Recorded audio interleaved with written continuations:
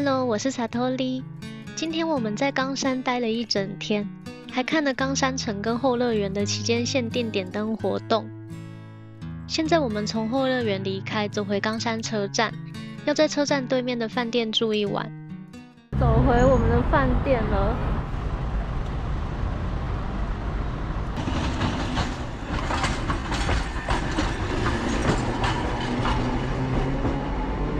我们来 check in。大厅旁边有茶包跟刮胡刀可以拿，帮龙哥拿一个刮胡刀。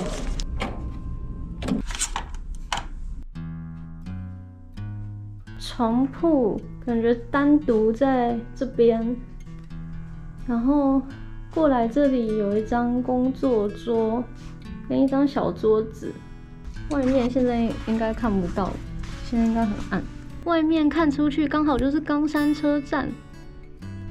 还有附2瓶水，这冰箱有保护色，我刚才以为这是一个柜子，没想到是冰箱。这房间比我想象中还大哎。浴室也比我想象中大一点。现在是冈山城跟后乐园的夜间特别开放期间，今天是星期天。这间双人房含早餐是12510日元。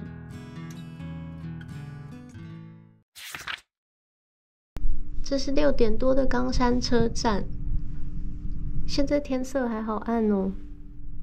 这间商务旅馆早餐比较早，6点半就可以吃了。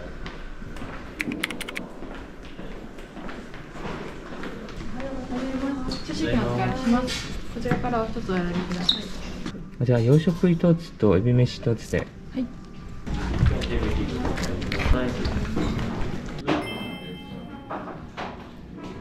有一个主餐的餐盘可以选，然后主餐餐盘以外的东西是沙拉吧，一个小的沙拉吧，会装一些沙拉、优格跟饮料，还有面包。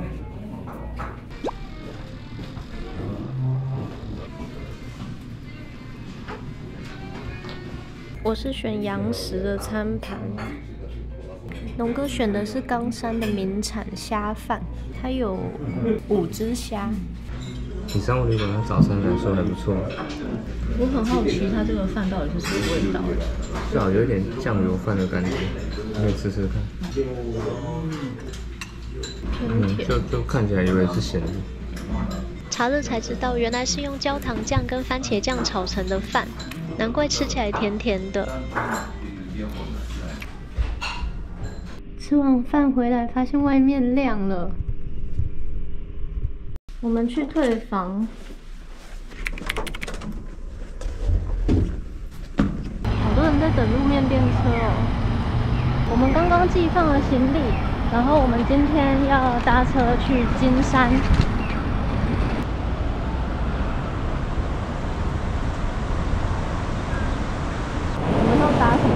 再来线，我们要搭8点22分的金山线，最后一站就是金山。现在有一条线叫做桃太郎线。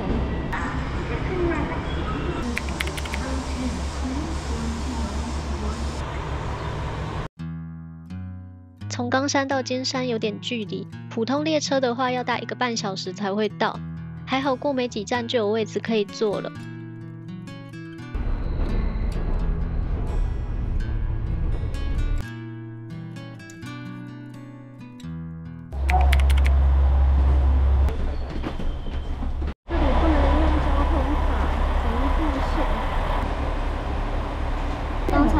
西瓜卡进站，所以现在要来请他帮我们取消进站记录，然后付钱。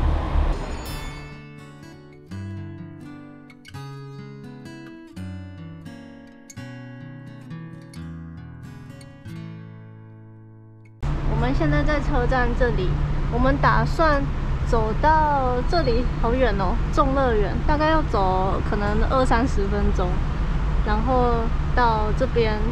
城西地区，在这边找东西吃，然后走过来金山城，再走过来城东地区，之后再走回车站。车站旁边的观光案内所有电动脚踏车可以租，3小时600元，1天2000元。其实众乐园就是跟金山城同一个方向，它在它的北边，所以我们先去。我们就照这条路走。我们过这个桥，这条川叫吉井川。你看它中间长好多，不知道是芒草还是什么。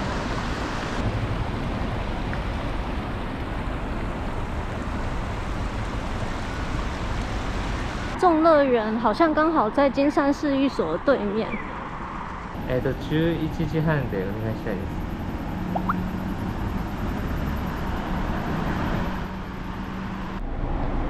旁边有河童，传说有河童栖息在刚才经过的吉井川里，所以附近的商店街有好几座河童石像。他手上拿了一根小黄瓜，好复古哦。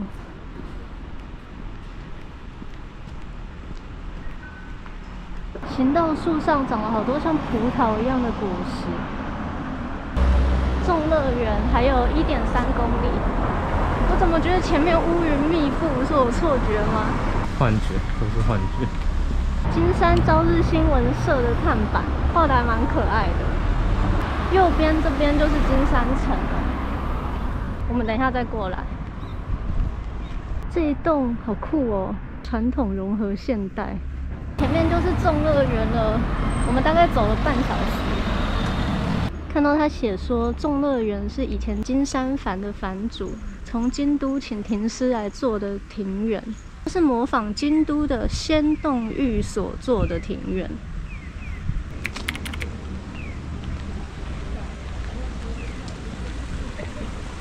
树上绑的这个是我们昨天在后乐园也有看到的，这个叫做菇。他说绑在这上面，虫子就会跑到这里面来，因为虫子喜欢温暖的地方。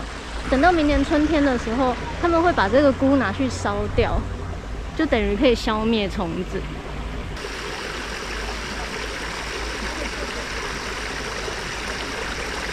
这个池子好大哦。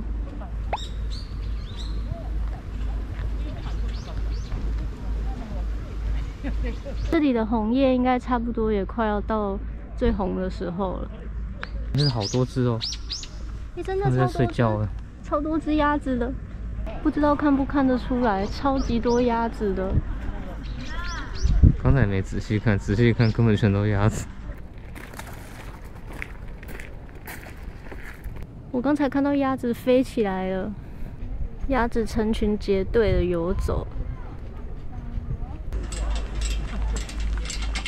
他们是在修剪松树，在维护这个庭园。虽然这个庭园是免费的，但是他们感觉也很尽心的在维护。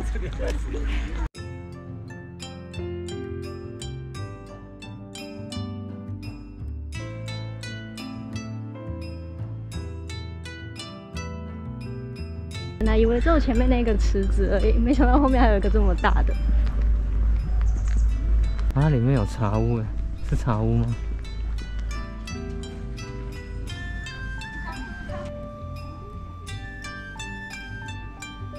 在茶屋的正前方还有一个池子哎，这里面真的好大哦，比想象中大蛮多的。众乐园的正式名称是旧金山藩别邸庭园，是国家指定名胜，面积约28000平方公尺。昨天在后乐园红叶都还没有很红，还觉得有点可惜。但这个众乐园红叶很漂亮。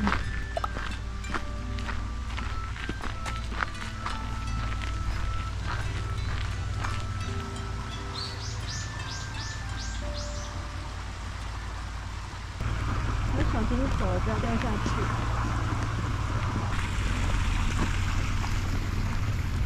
因为我们现在是在它中间的小岛哎。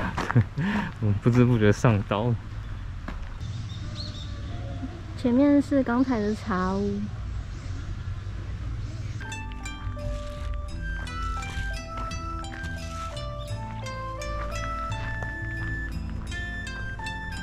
这一棵松树应该是某个皇太子种的。那长得好大棵，不知道种的时候多小棵。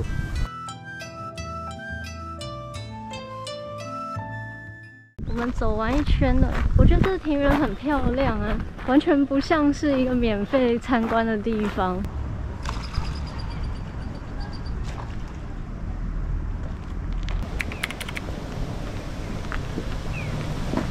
猫咪的便当店，它画的好可爱哦。我们刚才在搭车的时候找到一间看起来还不错的店，在城西地区。然后我们下车之后就临时打电话预约。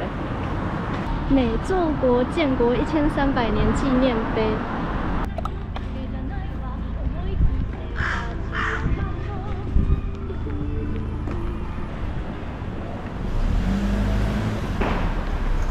这条商店街叫做圆鱼町商店街，因为以前这里都是鱼店，都在卖鱼的。但是后来搬走了，所以才变成摩多。原本是卖鱼的地方。找到了，我们要吃这一间日进月步。入口在旁边，在2021年有被米其林指南介绍过。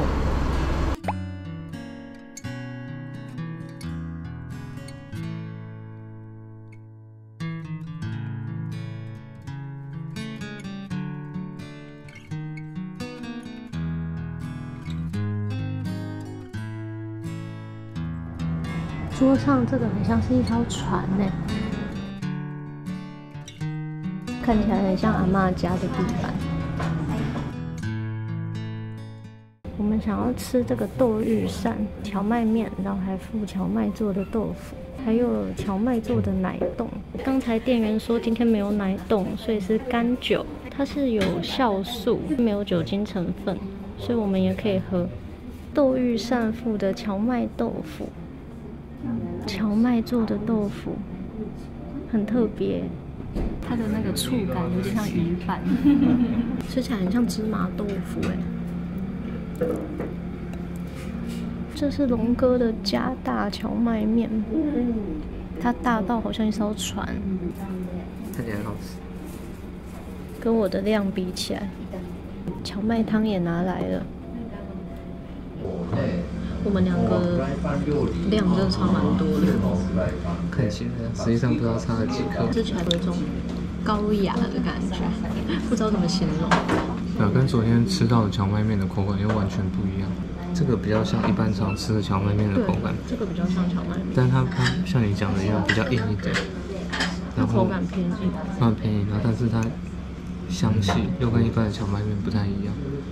其实我刚来日本的时候不太喜欢吃荞麦面，可能因为台湾比较少嘛，就吃不习惯那种味道。吃过几次好吃的荞麦面之后，就觉得荞麦面也蛮好吃。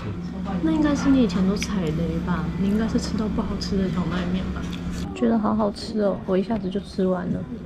餐后的干酒，它应该是要用挖的，有一点像粥状发酵的味道，甜甜的，有点像那种水果醋，但是它是粥状的。面跟干酒我觉得都还不错，觉得都有一种淡雅的香。那我们走去金山城吧。邮局出现在商店街里，这间是金山邮便局。这间它那个可乐饼好吸睛哦。先看一下，这可乐饼超酷的，好大哦。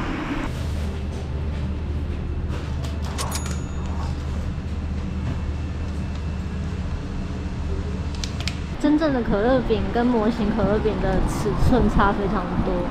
好久没吃了，跟它的商品名称就叫有加肉的可乐饼。就是你也不知道它加的肉是什么肉，应该是猪肉吧？那个可乐饼上面就摆只猪。也是。我第一次看到马路上面写说有保育员呢。我好像有看过写小学的。我们要到鹤山公园的入口了。它这个画的是全都樱花的意思吗？太多樱花了吧？因为这边樱花很有名啊，红叶也有，但是跟樱花比起来就比较少一点。入园费大人是310元。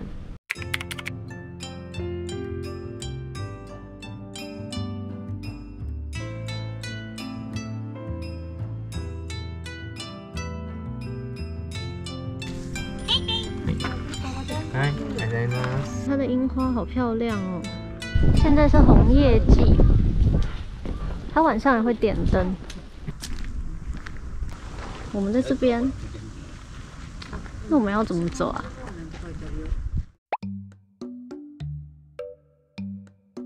这些枯树全部都是樱花，用想象的，现在已经开满了，你看开的好美啊！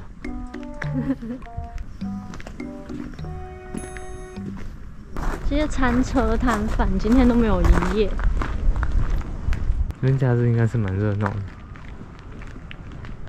只剩下枯枝的樱花，看起来有一种好萧条的感觉哦。我们走了一圈都只有樱花的道路，红叶应该是在上面。樱花跟红叶如果可以同时看的话，那也太棒了吧！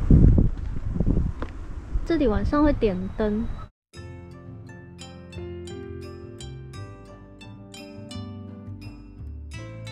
它上面有写滋养嘛？暗号你没讲，我没有注意到。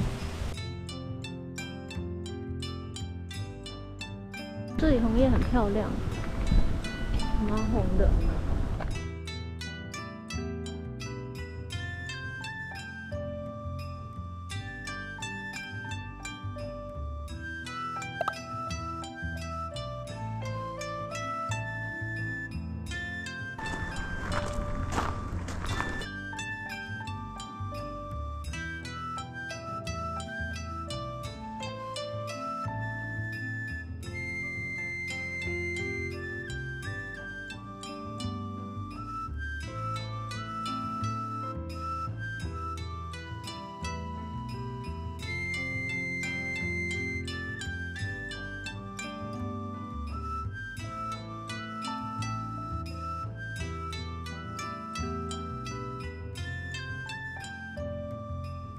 这颗银杏超大的，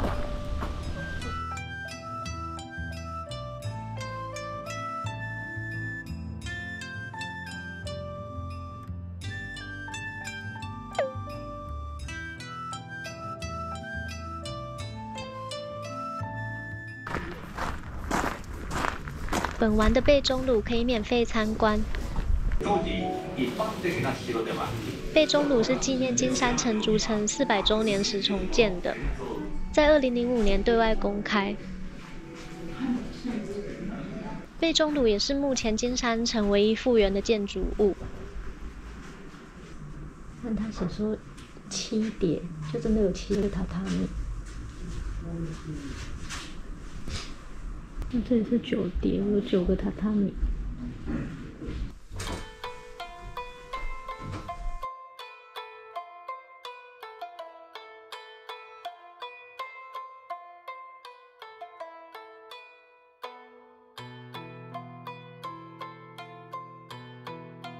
现在金山城的天守只剩下10墙，不知道以后会不会重建天守阁。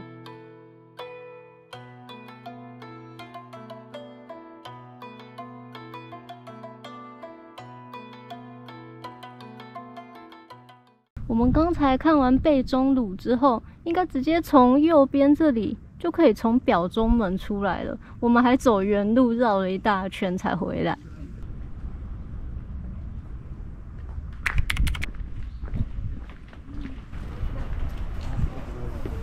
我们现在在走去城东街区，它那里是一个重要建筑物保存地区。就是这里了，城东是不是都还保留以前路的名字啊？都叫什么小路什么小路？我们在左下角，所以我们转进去就可以这样1号、2号这样看。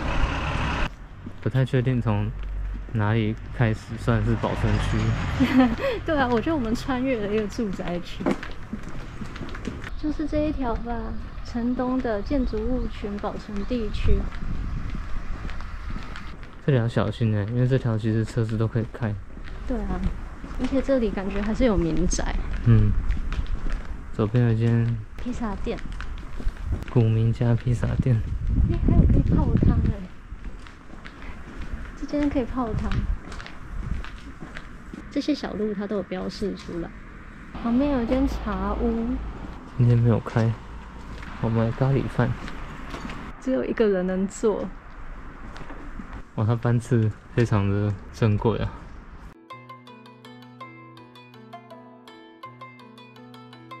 这里有一栋坐州城东屋夫，这栋屋夫今天没有开。前面那栋看起来好像剩下断垣残壁了。原来几个月前这里发生了火灾，好几栋老房子都被烧毁，还好无人伤亡。因为这里是重要的建筑物保存区域，所以当地还特地举办说明会，教居民预防火灾。咖啡，这是一间咖啡。猫がいます。天哪，这句话也太吸引人了吧！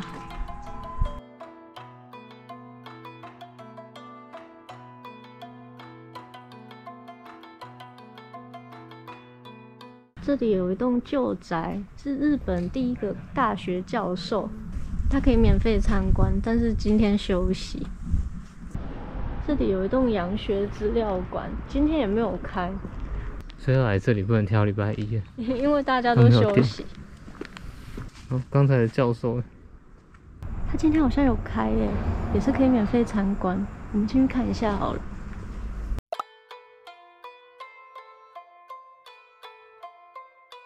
我们这条街道走到底，终于看到一间今天有开的了。这一间是礼拜二休馆。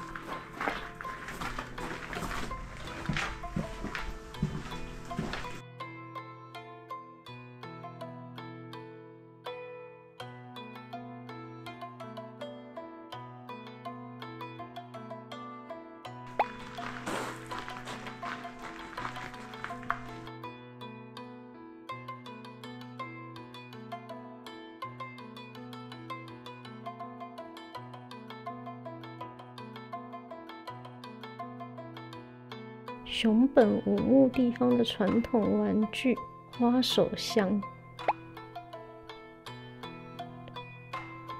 这看起来好像叠了很多层的便当。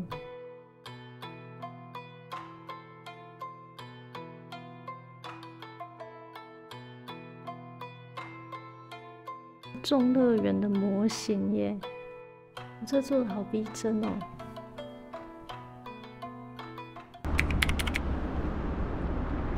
从刚才的宅邸走到津山车站，大概要25分钟。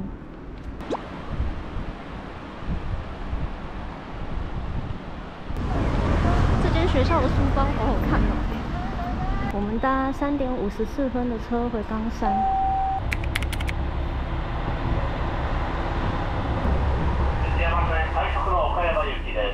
津山站这边不能刷交通卡，所以我们直接买票。回程刚好搭到快速列车，搭1小时出头就能到冈山了。我们去拿行李，然后要搭山阳线去仓敷。我们搭5点18分的车。